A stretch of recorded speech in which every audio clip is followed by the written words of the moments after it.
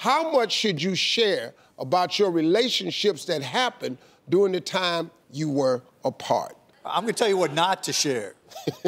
All right? Don't bring the sex part up. Don't bring it up.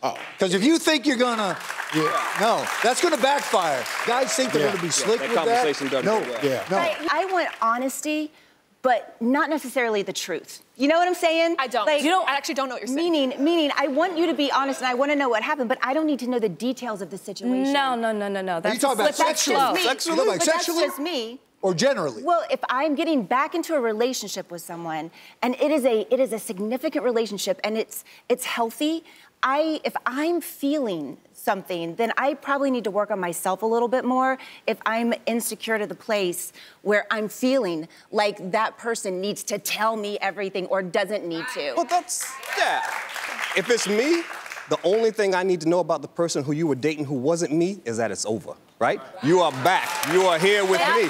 I need to know that you're emotionally available to me. I need to know that you're committed to moving this thing forward. You got to have a couple different lists in your mind, right? There's some stuff you need to know, and there's some stuff you're just curious about. You can't be curious. That's a slippery slope. I don't want to know a thing, because I don't need to be holding you to the same standard when we were together, when you're separate. You know what I'm saying? But there is something to be said about knowing the who and the what, because you want to know if it's a friend of yours, if it's going to cause a potentially humiliating scenario, and what for your health. You don't need to be with him if you got with your health element, for example, that's a whole nother thing. But look, there's some things I need to know. If you were out there and you had a baby while you were out there in them streets, I need to know that, right? Oh, well, you're gonna find that out. You know.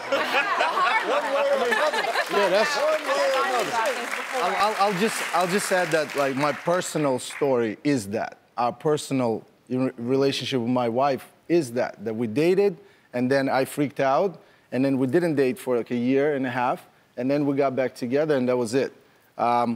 There's a reason for getting back together. You have to be sure what the reason is. I knew I was going to spend the rest of my life with that woman because that's what I realized in my time away, is that that's who I want to be with. What happened in the last 36 years of my life is my 36 years of my life. Right. You're not making a commitment to me moving forward, and I'm making a commitment to now, you. let me say this. Two things you need to know about anybody from your significant other's past. You need to know, where are they, and is there still a connection? Those are two things I need to know as a man. Okay, where does dude live? Where he stay? Where he at? Because if he in the same city, I'm gonna see him somewhere. I need to know where that, so I can get ready. And are you connected? Did y'all buy some property together? I need to know what's happening. Do y'all have a credit card together? I got to know something so I can prepare for it. Don't let me get surprised. You know, we sitting up at the show, and can we sit somewhere else? Why? There he is. Now you got a problem. Well, wait a minute. There who is? My ex. Wait a minute. He at the movie.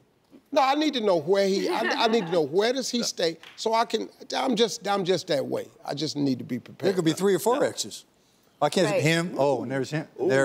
Yeah, but see, if we done split up for a year and a half and you got 4 exes, me and you don't need to. That's a whole other conversation. Because I have told women on this show many times, your maximum number of relationships, when a man asks you, say it again. 3. It's 3. I don't give a damn if you've been with 30 men. When he asks you how many relationships you've been in, 3 is your max number. I think that is crazy. 3. Okay. That is crazy. Well, tell them 30 and watch how crazy. Hey, we're gonna take a quick break. We got some more straight talk. We got a good panel, y'all, so stick around. Hey, you made it to the end of this video. I got a lot more that you're gonna enjoy, so just click to watch the next one. And make sure you subscribe to always know what's happening.